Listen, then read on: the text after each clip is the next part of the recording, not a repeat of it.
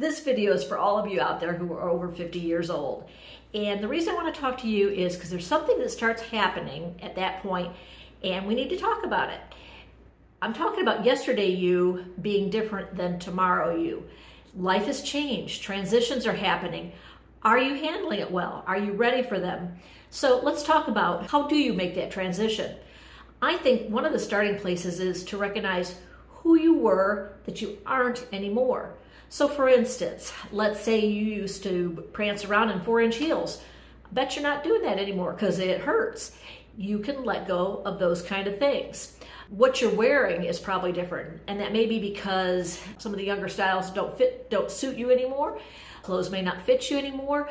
You've just changed. We tend to be a little less formal in our wear, and you just aren't wearing what you used to wear. Another place where life changes a lot is what you're doing in the kitchen. You're probably not cooking for as many people. You just don't need the pots and pans and all the stuff that you used to need. Everything is different.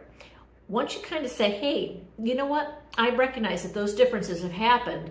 You can start mentally going, oh, well, I'm not going to work that way, live that way anymore. I do need to make a change.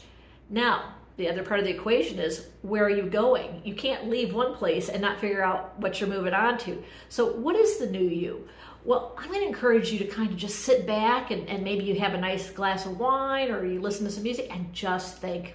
Turn off the social media, close the door, enjoy yourself, and just sit back and think.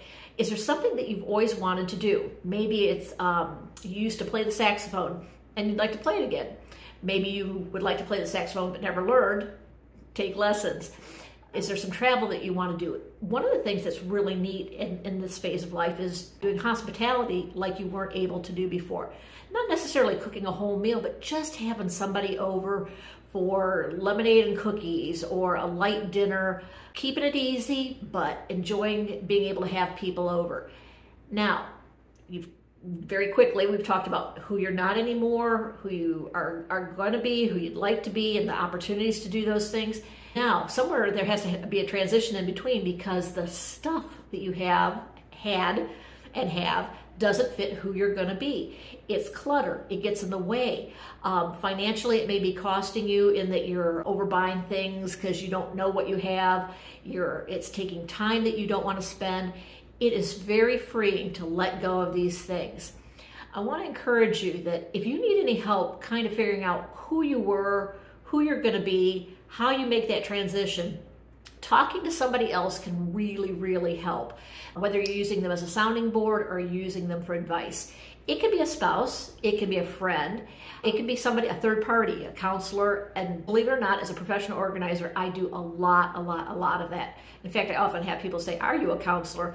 I have helped so many people make that transition.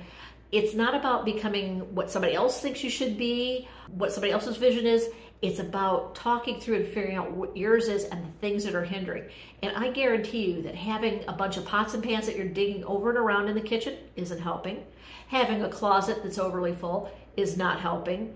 Having crafts and hobbies that you've started but haven't finished over the last 2 or 3 decades, it's not helping.